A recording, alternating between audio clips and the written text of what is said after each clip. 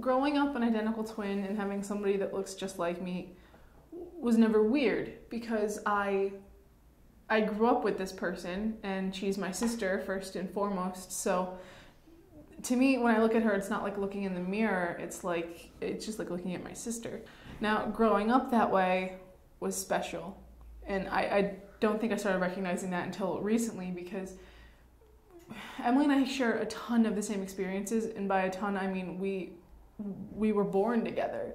So I have somebody to constantly be there with me and kind of understand what I was going through on another level where I think anybody else, even another sibling, may not understand. Growing up, it made life different. I wouldn't say it made life easier or more difficult, but it definitely made life different.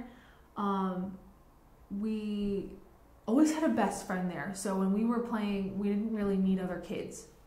Like preschool or kindergarten, our teachers always used to say, they need to branch out, and that's why they split us up in school, I think, right? Yeah. Well, they split us up in school and they said they need to branch out, but we always had each other. It did make having friends a little more difficult, but other than that, it's also been amazing having her. We always have each other. There's always somebody to talk to who will understand on a different level, and we can always fight and then come back together. Yeah, exactly. But I think we also grew out of that a little bit. When we were little, we were always holding hands, always running around together. But then we got older, and school we weren't allowed to be in the same classroom, like they do with a lot of siblings. And that taught us to play with other kids, and we really worked that out that way. But yeah, the closeness never really went away. I had Megan and Emily together for one class. It's conflict resolution last year. It was the first time I ever got to see them interact together. They're very close. They're very goofy together, which is nice. Megan is sort of more of a big picture thinker. She's going to law school. She likes to play around with the rhetoric, and she's comfortable with the gray area. So she would often in class go off of people's comments and questions in terms of scenarios. Emily does a good deal of that too, but she seems to be a little bit more comfortable in the details. She likes to crunch numbers. She likes to think about systems and how things work. She can do her fair share of going through case studies and scenarios and thinking about things in different ways, but she's a little bit more comfortable, I'd say, crunching numbers and thinking about systems. I'm more of a outgoing. I'm very optimistic. I'm out there, and I like I'm closed off and dark. No, I'm optimistic, but you're more of a realist. And I like to be out there and meeting people and talk to people, and Megan follows and listens more than I do. Emily puts herself out there a lot more, and she's more comfortable in putting herself out there. So, and that's amazing because I've always been able to kind of benefit from that. A lot of our friends have Emily said, "Hey, I'm Emily," and then I would from behind go, "Hey, I'm Megan too." So that's how that works out. Emily, in terms of differences, Emily might be a little bit more likely to step up with her opinion sometimes. I feel like Megan was a little bit more, she would think a little bit more and put things together first and sort of look at the facts and then, like I said, throw out a scenario or try to find out whether those facts always apply or if sometimes it's different. I feel like Emily is a little bit more straightforward with her opinion, a little bit more likely to step forward with that first. So maybe in that way, Emily's a little bit more extroverted.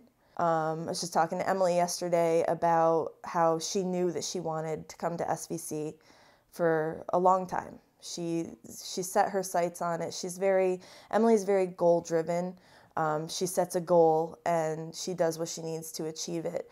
Both of them are very accustomed to dealing with challenges, taking them on, and I think they're pretty used to achieving goals. We went to different colleges in the beginning. Megan started at Utica, and I get my first 2 semesters. And then she came over to Southern Vermont College with me. We chose different colleges because we wanted two different things. Yeah, we both wanted different experiences. Emily wanted the small school, small like atmosphere, close knit. I wanted the more traditional college experience. Yeah. And things changed with me. I didn't really enjoy the big school feel, and I realized my sister went to a small school. Maybe she was onto something. So I transferred. I sent my letters. I got accepted, and I transferred my sophomore semester. Yeah, and it turned out to work out really well for us. I think we got closer together. It was tough our sophomore year when you came. Yeah, trying to get back into living together. Yeah, living together trying to live together again was really, especially so close. Yeah, but yeah, because we basically went a year with seeing each other twice that year. And then we went to living across the hall from each other, which was a little odd. So coming back together was a little difficult, but we did it, and it ended up working out. Definitely. We fell right back into that swing. My sister, I admire her because she has the uncanny ability, and an ability I'm incredibly jealous of, to see the good and the bad, and to be able to power through a lot of adversity. Because she's been through a lot in the last 4 years, and a lot of stuff she shouldn't have had to go through, and she's never just like sat down and said, I can't do this, I can't keep going. And when I would have, had I been in that situation, I would have said, you know what, I can't do this anymore. And she's an incredibly strong human being, and I respect her more than a lot of people for that reason. I admire Meagan. For a lot of reasons, but the primary reason is because Meagan has control.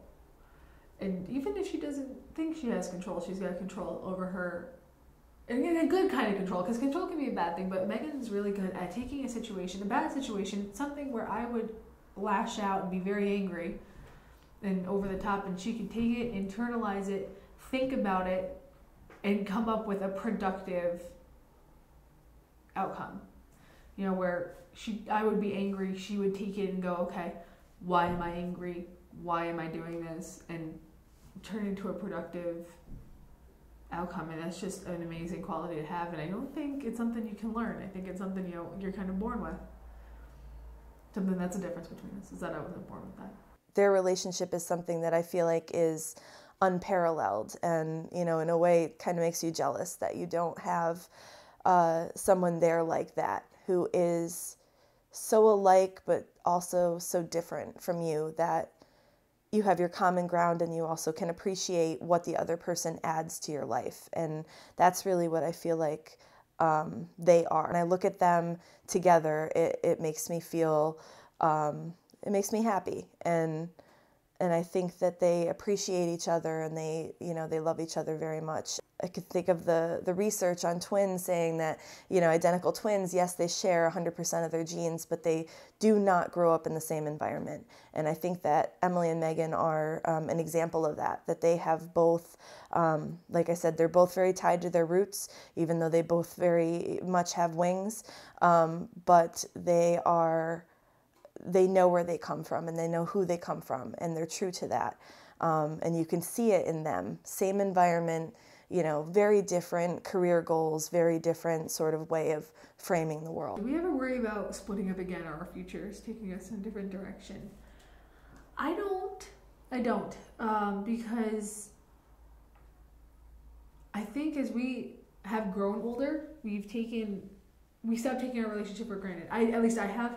I think God, I guess, every day that Meagan she still puts up with me. And our lives right now, at least, are very intertwined. Her boyfriend's my best friend. We all love each other. We're in this. We have a lot of mutual friends. Yeah, you have to. Yeah, you do. You have to as twins. But I think we will be okay. Even if she moves out to California, we will be okay. It's just, there's definitely a faith that comes with that. Faith that you have that you're eventually, whether it's for 2 weeks out of the year, or you see each other, you live across the street from each other, you're going to be together. Yeah. So, and I know I've always got her, and she's always got me. Exactly. So it's all that matters.